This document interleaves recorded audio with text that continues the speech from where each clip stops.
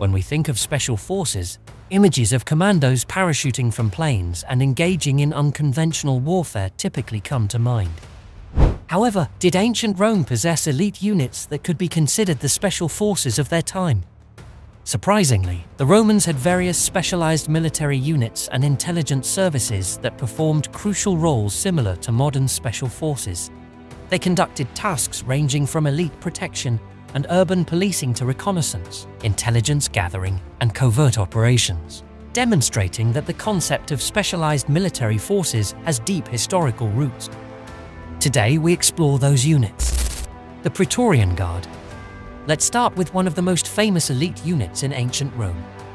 The Praetorian Guard was an elite unit within the Imperial Roman Army, established to serve as the personal bodyguards, protectors, and intelligence service for Roman emperors.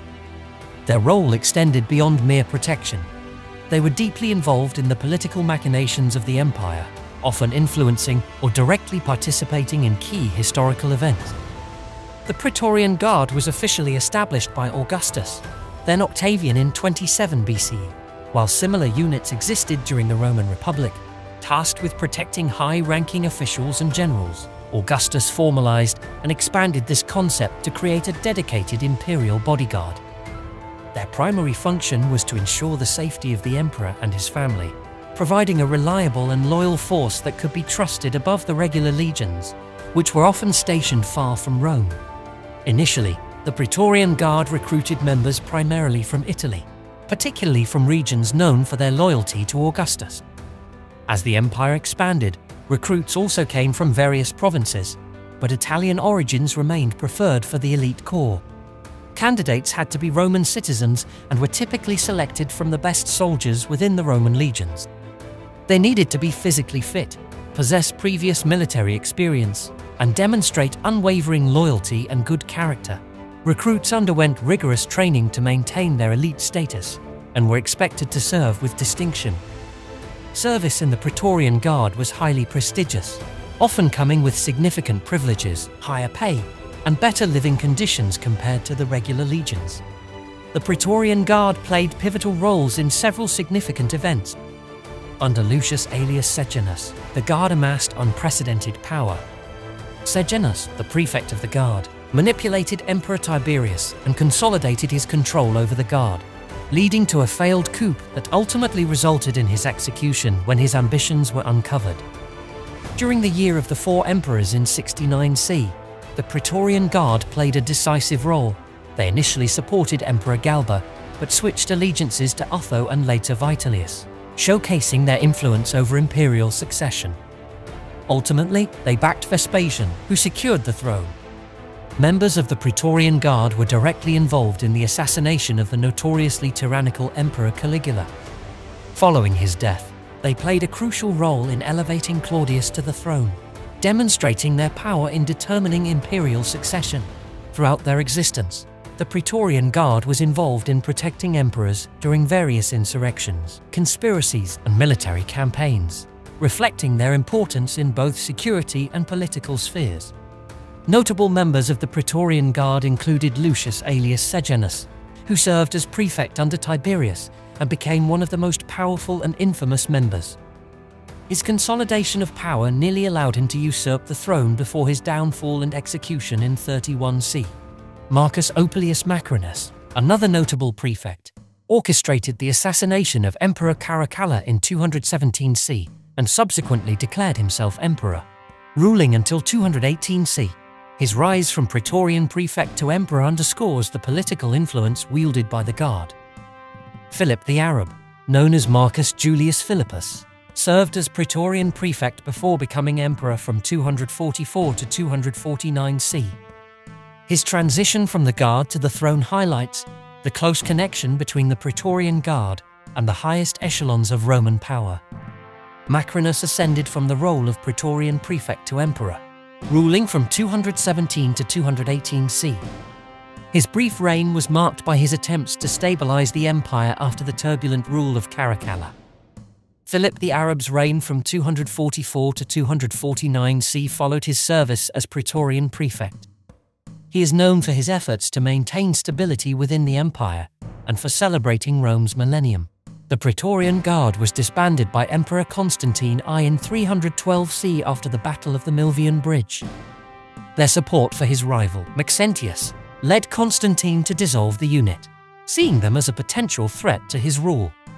The Praetorian Guard remains one of the most iconic units of ancient Rome, renowned for their elite status, political influence, and pivotal role in the protection and administration of the Roman Empire. Their legacy is a testament to the intricate relationship between military power and political authority in ancient Rome.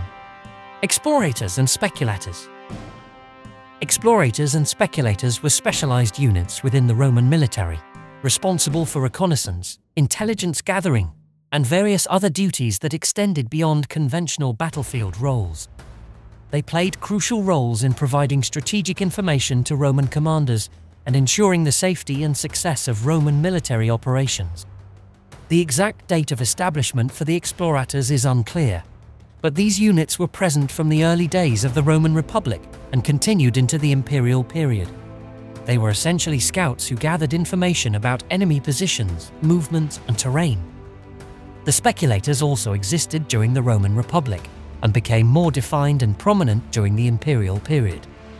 Their roles included intelligence gathering, acting as messengers and couriers, and conducting surveillance operations. Members of these units were typically selected from within the legions, often chosen for their skills in observation, stealth, and physical endurance.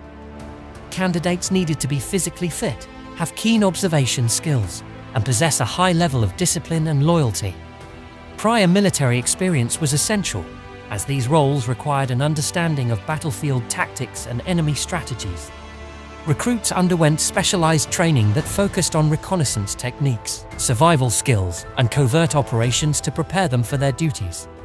The explorators played vital roles in various Roman military campaigns by providing critical information about enemy movements and terrain, which allowed Roman commanders to plan their strategies effectively. During the Battle of Teutoburg Forest in 9C, the failure to effectively gather intelligence contributed to the ambush and defeat of 3 Roman legions by Germanic tribes. This highlighted the importance of effective reconnaissance, a role filled by units like the explorators and speculators. In the Dacian Wars 101–106 C, under Emperor Trajan, the explorators provided crucial intelligence that helped the Romans navigate the challenging terrain of Dacia and achieve victory over the Dacian king Decebalus. The speculators were involved in numerous covert operations throughout the empire, including spying on potential threats and conducting reconnaissance missions that were essential for maintaining Roman control over its vast territories. Specific individuals from the explorators and speculators are not well documented in historical records, largely due to the covert and often uncelebrated nature of their work. These units operated in the shadows, providing support and intelligence, rather than seeking personal glory or recognition. While no specific members of the explorators or speculators are recorded as having become emperors or leaders of Rome, their contributions were invaluable to the success and security of the Roman Empire. Their roles in gathering intelligence, conducting reconnaissance, and performing covert operations were critical to the strategic and tactical decisions of Roman commanders.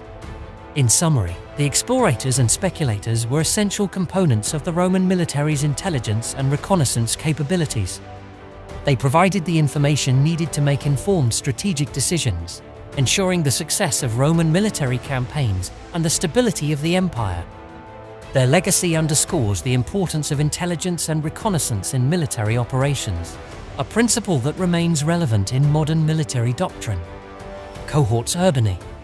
The Cohorts Urbani, or urban cohorts, were a paramilitary police force established to maintain public order within the city of Rome and other large cities in the Roman Empire. They were distinct from the Praetorian Guard, which primarily protected the emperor, and from the legions, which defended the empire's borders. The Cohorts Urbani were established by Augustus around 13 BCE as part of his broader reforms to maintain order and stability in Rome. Their primary duties included policing, maintaining public order, quelling riots, and dealing with urban crime. They also had a role in suppressing civil disturbances and occasionally supported the military in times of crisis. Members of the Cohorts Urbani were recruited from the Roman citizenry, often from the same pool as the legions and Praetorian Guard. but they were generally chosen for their suitability for police and civil duties, rather than frontline combat. Recruits needed to be Roman citizens, physically fit, and of good character. Previous military experience was valued, although not always mandatory.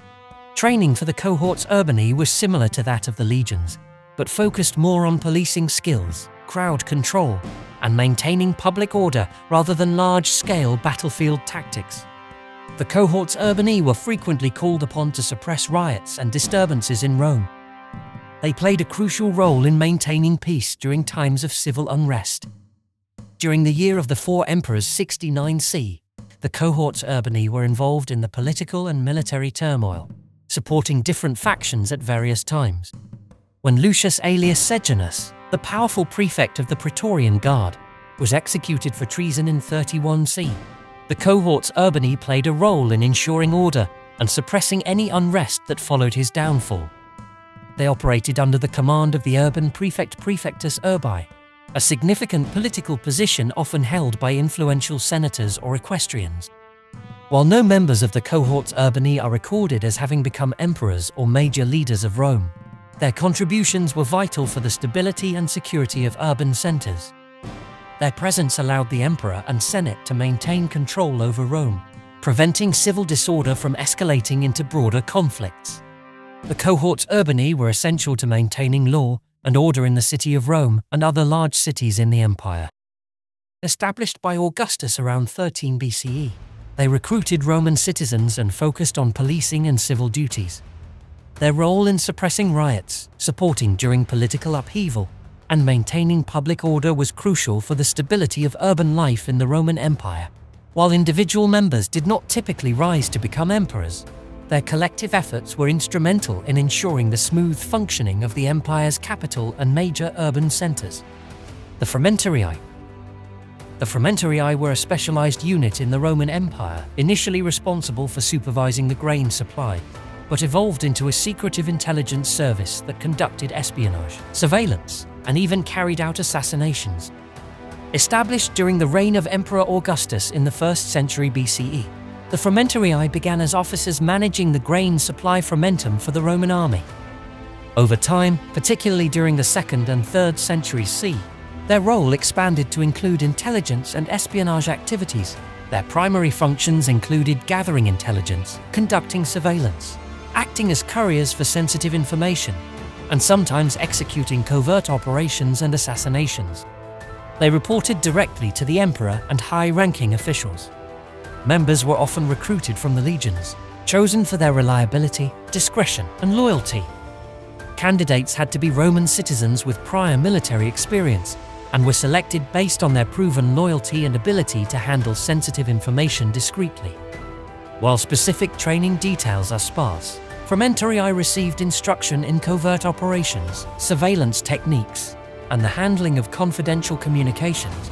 They were involved in various covert operations and intelligence-gathering missions throughout the empire, playing a crucial role in uncovering plots against the emperor and ensuring state security.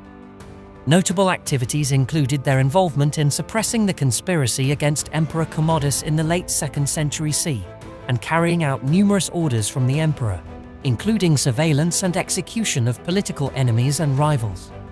The Frumentarii were disbanded by Emperor Diocletian in the late 3rd century C, around 284–305 C, with their functions absorbed by the newly established agents in rebus, who took over intelligence and courier duties, but with a more structured and less feared reputation. Agents in rebus. The agents in rebus were an integral part of the late Roman Empire's administrative and intelligence apparatus, functioning as couriers, spies, and general agents for the central government. Established by Emperor Diocletian in the late 3rd century C during his extensive administrative reforms, the agents in rebus replaced the earlier Frumentarii. Their roles were crucial for communication, intelligence gathering, and maintaining the emperor's control over the vast empire. They served as the eyes and ears of the central government, carrying out tasks such as delivering official messages, conducting surveillance, gathering intelligence, and monitoring the activities of provincial governors and military commanders. Members were recruited from among the more reliable and competent soldiers and administrators within the Roman system. Candidates had to be Roman citizens, typically with prior military or administrative experience, and were selected for their trustworthiness, discretion, and ability to carry out sensitive missions effectively. Specific training for the agents in Rebus included skills in espionage, surveillance, cryptography, and effective communication, making them adept at navigating both urban and rural environments while maintaining secrecy.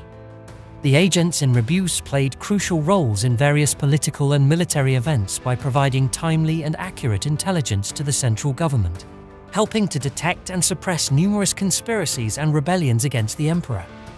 Their continuous monitoring of provincial governors and military commanders helped maintain the integrity and efficiency of the imperial administration, ensuring that local authorities remained loyal to the central government. While specific individuals from the agents in Rebus are not well documented due to the secretive nature of their work, their contributions were vital for the stability and control of the empire. In conclusion, while ancient Rome did not have modern-style special forces or intelligence agencies, they had various specialized units and roles that fulfilled similar functions within the context of their military and political systems. Units such as the Praetorian Guard, Explorators, Speculators, Cohorts Urbanae, Frumentarii, and agents in Rebus were instrumental in maintaining control over the vast Roman Empire. They conducted crucial tasks ranging from elite protection and urban policing to reconnaissance, intelligence gathering, and covert operations. These specialized units played vital roles in ensuring the stability and security of the empire, dealing effectively with internal and external threats, and adapting to the evolving needs of Roman governance and military strategy.